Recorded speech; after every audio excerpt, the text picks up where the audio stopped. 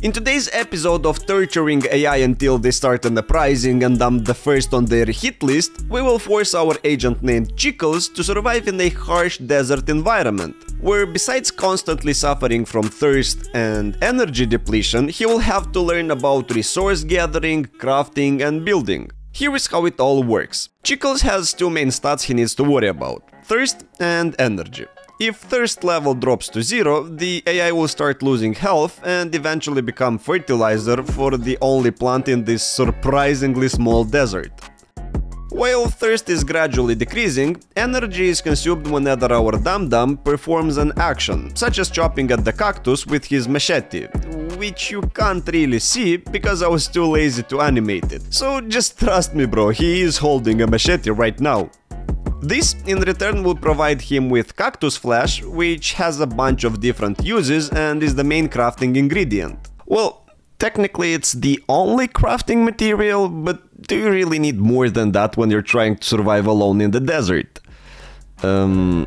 The cactus flesh can be used at the chopping table and be converted into some water for our boy to drink, so he doesn't become another thirsty cougar in the nearby desert area. And yes, I googled and cougars actually live in the desert. So that's not just some edgy joke, but actual facts. This is an educational channel after all, so absolutely all the information you see in this video can be used in a survival situation. Cactus flesh can also be used as fuel for the campfire, and as long as the campfire is burning, Chiklz will slowly restore his stamina so the manual labor can continue. And I don't care that ChatGPT says it is not actually suitable for fire tinder nor building, because in this simulation it is actually used for both. Talking about building, as I mentioned before, our agent's goal is to build a tent, which requires 20 cactus flesh and 10 cloth to be constructed, meaning Chiklz will need to do quite a lot of gathering. You might be wondering how exactly can cloth be obtained, so be prepared to have your mind blown by this unique method. It's obtained from cactus flesh. By bringing the cactus flesh at the anvil and spending some of his energy, Chiklz will get some cloth, and don't you even dare question this. If you didn't know that cloth is actually crafted at the anvil, it just shows how close-minded you are. Our AI will have to find what the best strategy for survival is using the magic powers of reinforcement learning. Do I really have to bother explaining what that is? Agent do good, agent get reward. Agent do bad, agent get punishment. If that didn't make sense, just as I said before, think of it as magic. But if you're one of those people who think magic doesn't exist and want to know in detail how exactly all these things work, you can finally do that thanks to the sponsor of this video, Brilliant. Brilliant helps you get smarter every day with thousands of interactive lessons in math, science, programming, data analysis and AI. Tired of memorizing lots of information at once? Well, Brilliant helps you learn and develop your critical thinking through hands-on problem solving. Not only you'll be building real knowledge, but also become a better thinker in the process. The Brilliant app makes it possible and easy for you to learn from anywhere right on your phone, helping you develop a powerful daily learning habit. Brilliant's data science content uses real-world data to train you to see trends and make better informed decisions, and it's perfect for learners of any level. Learn how to parse and visualize massive datasets to make them easier to interpret, and gain insight by working with real datasets from sources like Airbnb, Spotify, Starbucks and more. To try everything Brilliant has to offer for free for a full 30 days, visit brilliant.org/ZuzeloApps, or scan the QR code on screen, or you can click the link in the description. You'll also get 20% off an annual premium subscription. Thanks to Brilliant for sponsoring this video, and now let's get back to the video. The training started with a very confused AI, which is only to be expected. I mean, imagine you being born and after giving you a slap on the butt, the doctor throws you alone in the desert. I think you would be even more confused. Yet, despite all that, Chiklz quickly figured out that he can harvest the cactus and even managed to craft and drink some water at the cutting table. On round 4, he even managed to play around with the tent a little bit, starting the frame build. Few rounds later, he also started experimenting with the campfire, so happy with the results, I left it train overnight, but after 100 rounds there wasn't a single win. No wins after 200 rounds. 500. 700 rounds and not a single victory from our dum-dum. And all that considering I was training 30 simulations in parallel, meaning 700 rounds is more like 21,000 rounds. Eventually, after about 72 hours of continuous training, well, more like continuous failures, I figured out even Chiklz can't be that dumb and something must be wrong with the simulation. He was able to build the entire wooden frame for the tent, but didn't even start on the cloth part.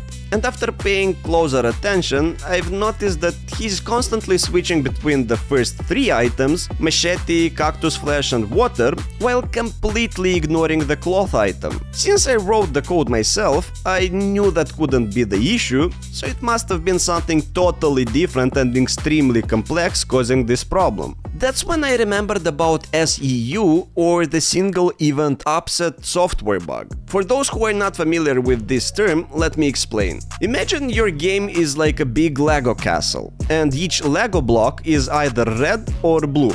The computer remembers things like where Chiklz is by using tiny parts inside it that can be either on, red, or off, blue, kind of like a light switch. Way up above us in space there are fast-moving particles, and sometimes one of those particles crashes into the computer's Lego castle, aka the CPU.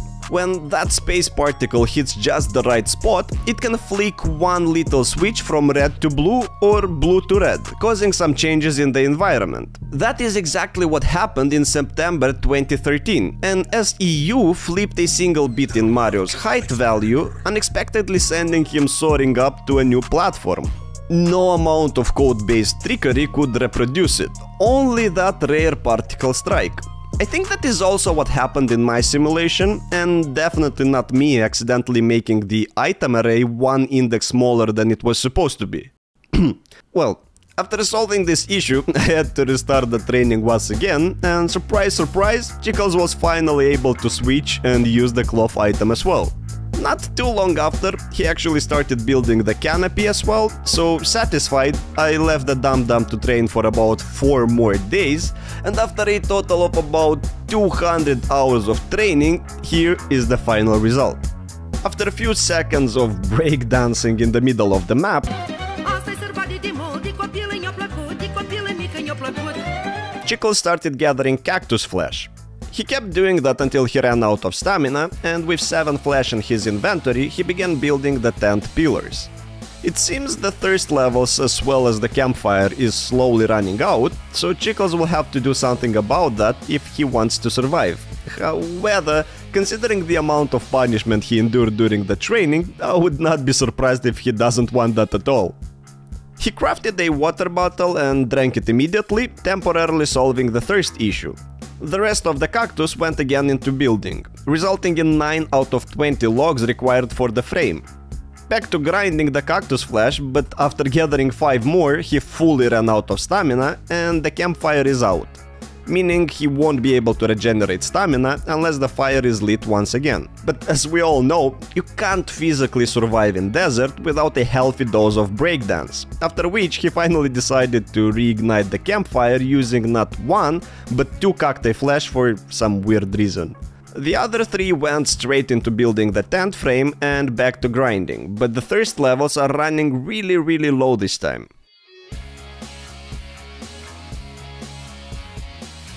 After losing 46 health points, he finally crafts himself 1 water bottle, which is not enough to fully replenish thirst levels, but at least he is not losing health anymore. Later, he crafts 1 more bottle and goes back to gathering some cactus, before crafting yet another bottle and solving the thirst problems for the time being. Time for some building, using all 6 remaining cacti for the frame. At this point, he only needs 5 more cacti flesh and 10 cloth to finish the tent, but the campfire is once again running out. I know that this is the entire point and that he was trained for hundreds of hours to learn to survive in this environment, but I still find it wonderful how Chiklz, once the campfire is out, immediately prioritizes reigniting it before adding 2 more cacti flesh to the tent. He needs only 3 more cacti flesh and the frame is complete, and our boy also knows that.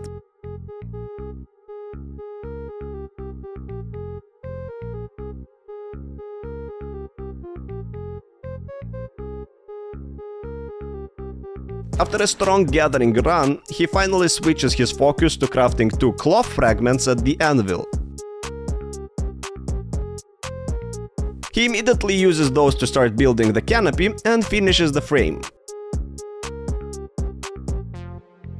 He goes thirsty once again, but this time loses only 2 health points before crafting some water and going back to gathering 1 more cactus flesh. Once again, I'm surprised by his precision. Knowing he only needs 8 cloth, hence 8 cacti flesh, he doesn't spend unnecessary energy on gathering and goes straight to crafting the cloth fragments. Oh, well, never mind. I didn't even notice the campfire ran out, but Chiklz did, and rekindled the flame. Yes, I have been watching quite a lot of Dark Souls lore videos lately. Only 6 cloth required to win the simulation, and I've noticed a pattern where Chiklz crafts only 2 cloth fragments and then throws some wood into the fire.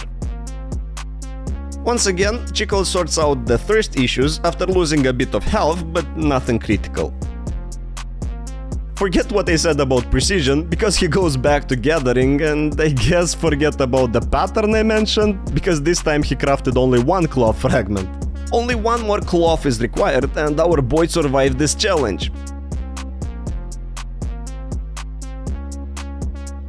This time he wastes no time to gather and goes straight to crafting cloth. And he did it!